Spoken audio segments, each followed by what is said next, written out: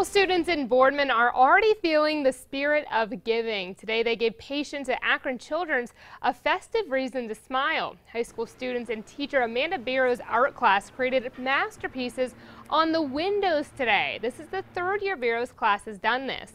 Painting the windows of the hospital has been such a big hit around school. Some kids say they joined her class for that reason alone. Doing this kind of project was really cool because I thought it'd be really cool for kids to come see like the Christmas paintings on the windows and make, their Christmas season a little better if they're spending it in a hospital. Bero says students are already talking about doing it again next year.